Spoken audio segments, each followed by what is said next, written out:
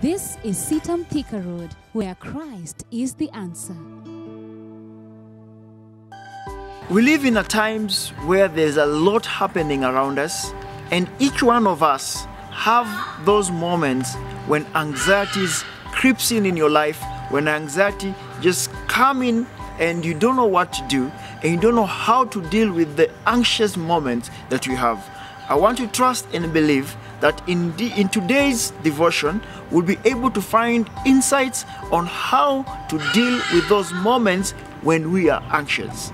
My name is Steve Onguko, a pastor here at CITAM Thika Road, and welcome to our devotions.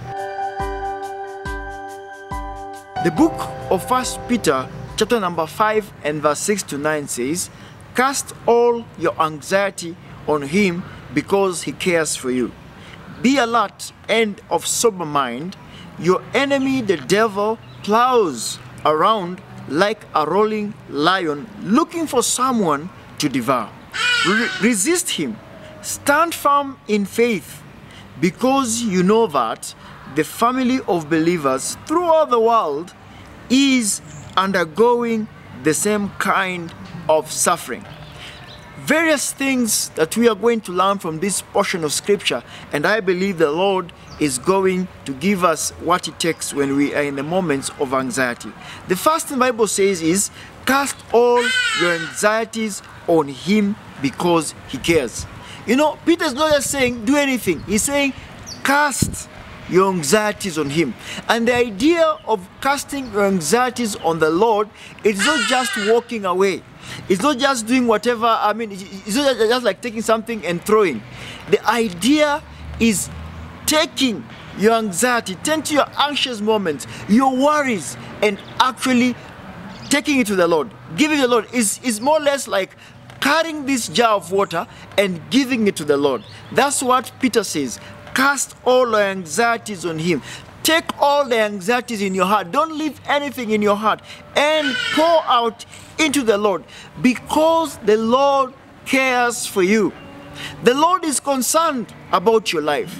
The Lord is concerned about your well-being. The Lord is concerned about your family. The Lord is concerned about your job. And therefore he says, when you are anxious, when those moments come in your life, when you are feeling that I'm going to lose this job because of the pandemic, when you are feeling my family things are going haywire because of the financial situation around the home, whatever it is, the Lord is saying, cast your cares to him when you're anxious, because he cares for you.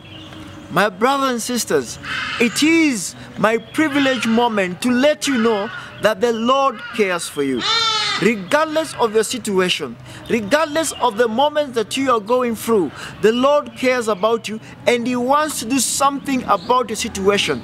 That's why he's saying, cast your anxieties on him. But notice what the Bible goes on and says, be alert as you cast your cares to the Lord. The Bible says, be alert and of sober mind.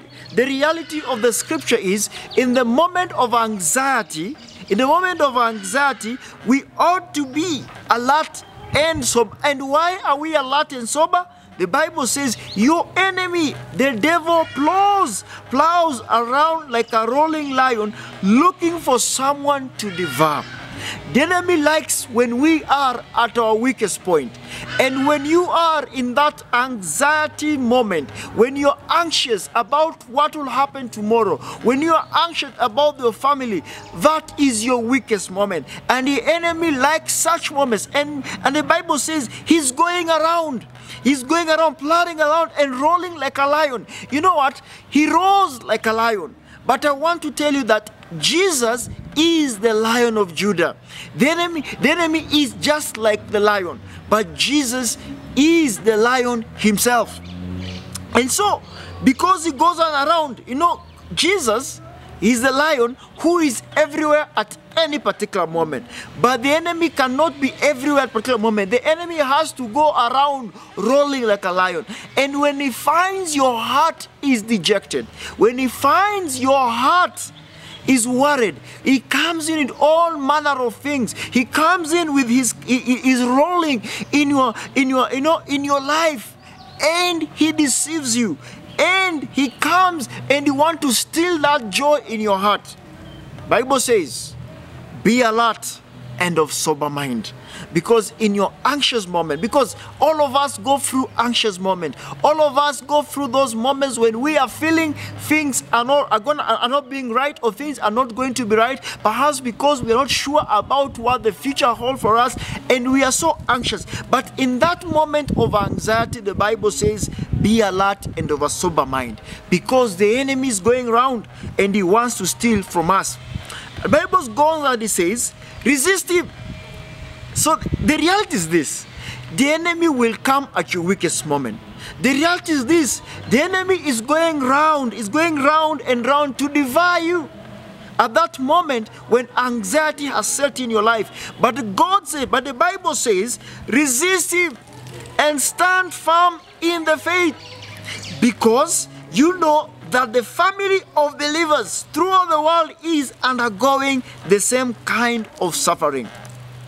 Two things: resist and stand firm. He will come around, going around. Resist and stand firm. The other thing that you need to be encouraged is that there are other believers across the world, across the universe, that are going through certain situations that are causing them to be anxious about their lives. Be encouraged that they are going through, and because they are going through, you're also going through. But stand firm. Stand firm and resist the enemy. As he goes around plowing, resist him and tell the enemy, even though I'm going through the valley of shadow of death, I will not fear. Even though the situation is difficult, I will not fear. Even though things are not looking upright, the anxiety in me shall not make me to succumb to the things, because I have the Lord, because the Lord cares for me, because the Lord is concerned about my business, the Lord is concerned about my family, the Lord is concerned about my ministry, the Lord is concerned about every aspect of my life. And so I will resist you. I will resist you, and I will stand firm in the Lord.